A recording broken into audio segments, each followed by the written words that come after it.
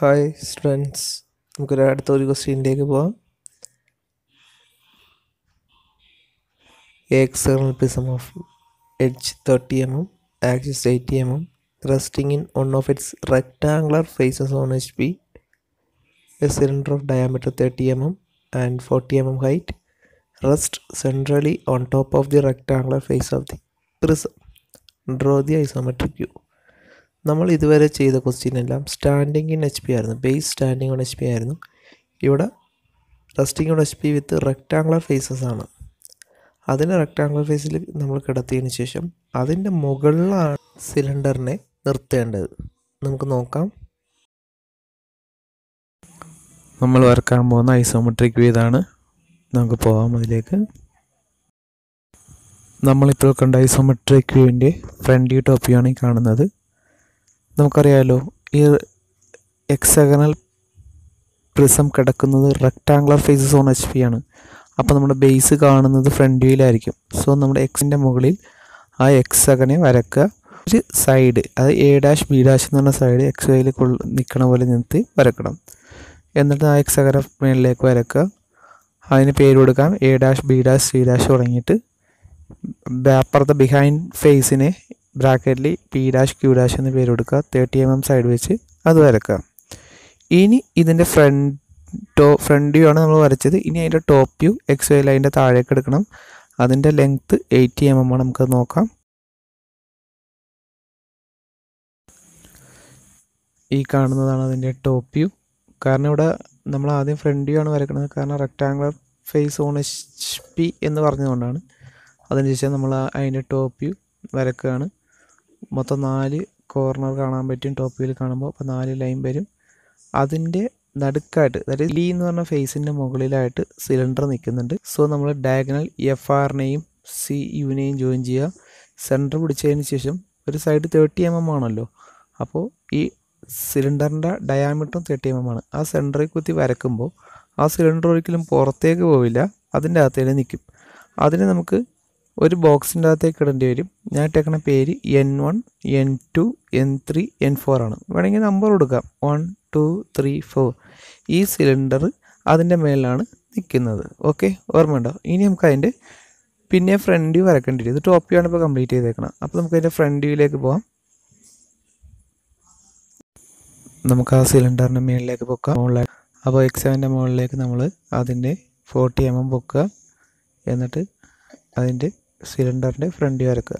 Okay, ഇതാണ് നമ്മളുടെ front view.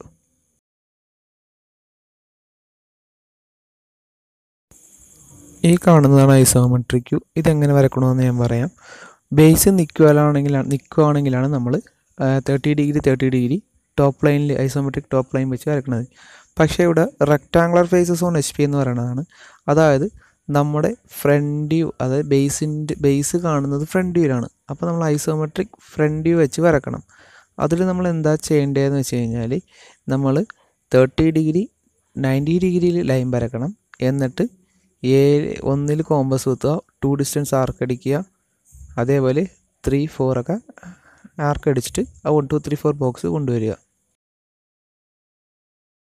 നമുക്കറിയാമല്ലോ, 1 നിന്ന് 2ലേക്ക് പോകുന്ന ഡയറക്ഷനിൽ AB ആർക്ക് അടിച്ച് കൊണ്ടുവരിക. 2 നിന്ന് 3ലേക്ക് പോകുന്നിടത്ത് C. അങ്ങനെ എല്ലാ പോയിൻറ്റിനെയും കൊണ്ടുവന്നിട്ട് ആ ഹെക്സഗനെ കംപ്ലീറ്റ് ചെയ്യുക. നമ്മൾ മുമ്പ് ഐസോമെട്രിക് പ്രൊജക്ഷൻ്റെ ടോപ്പ് ലൈനിൽ വരച്ചപ്പോൾ നമ്മൾ ഹൈറ്റ് പൊക്കിയത് 90 ഡിഗ്രിക്കായിരുന്നു.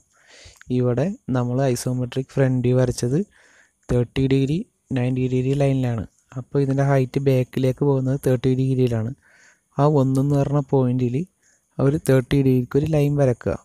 ഓക്കെ, ഇനി അതിന് പാരലൽ ചെയ്തിട്ട് Aയിൽ കൂടി ഒരു ലൈൻ 80 mm വരക്കുക. Bയിൽ കൂടി ഒരു ലൈൻ 80 mm ബാക്ക് ആ 30 ഡിഗ്രിക്ക് പാരലൽ ചെയ്തിട്ട് ബാക്കിലേക്ക് വരക്കുക. അതായത് Aയുടെ അവിടെ നിന്ന് ലൈൻ വരച്ചാൽ നമുക്ക് കിട്ടുന്നത് P ആയിരിക്കും.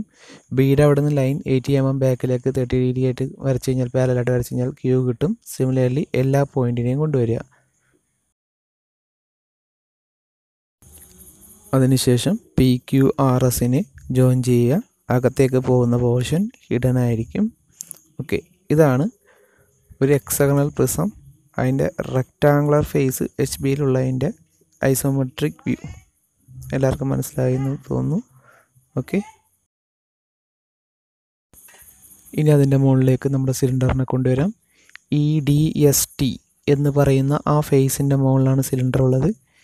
ഇൻ്റെ അവിടെ നിന്ന് ഓക്കെ ടിയുടെ ഡയറക്ഷനിലേക്ക് എത്ര ഡിസ്റ്റൻസ് ഉണ്ടെന്ന് ഞാൻ നമ്മുടെ ഫ്രണ്ട് വ്യൂവിൽ ആർക്ക് അടിച്ചിട്ടുണ്ട്, നിങ്ങൾ നോക്കിയാൽ മനസ്സിലാവും. ആ ഡിസ്റ്റൻസ് N1 എന്ന് മാർക്ക് ചെയ്തിട്ടുണ്ട്. ഇയിൽ കോമ്പസ് കുത്തുക, N1 ഡിസ്റ്റൻസ് കോമ്പസിലെടുക്കുക, ആർക്ക് ചെയ്യുക. സിമിലർലി ഡിയിൽ കുത്തുക, N2 ഡിസ്റ്റൻസ് ആർക്ക് ചെയ്യുക. പിന്നെയും ഇയിൽ കുത്തുക, N3 ഡിസ്റ്റൻസ് ആർക്ക് ചെയ്യുക. അതേപോലെ N4 ഡിസ്റ്റൻസും ആർക്ക് ചെയ്യുക. അവിടെ 4 സെൻറ്റർ മെത്തേഡ് ഉപയോഗിച്ച് സർക്കിൾ വരക്കുക. എന്നിട്ട് അതിനെ പൊക്കുക, സിലിണ്ടർ കംപ്ലീറ്റ് ചെയ്യുക. പൊക്കേണ്ടത് height of the സിലിണ്ടറാണ്. N1 N2 N3 N4 പൊക്കി ചെയ്തിട്ട് അതിൻ്റെ മുകളിൽ 4 സെൻറ്റർ മെത്തേഡ് ഉപയോഗിച്ച് ആ സിലിണ്ടറിൻ്റെ ടോപ്പ് ഫേസിനെ വരച്ചാൽ മതി. ഓക്കെ, അങ്ങനെ നമുക്ക് ഇതിൻ്റെ സിലിണ്ടറും കിട്ടും. ഇതാണ് നമ്മുടെ ഐസോമെട്രിക് വ്യൂ. ഇതിൻ്റെ പ്രത്യേകത നമ്മുടെ hexagonal prism rest on HP with one of the rectangular face ആണ്.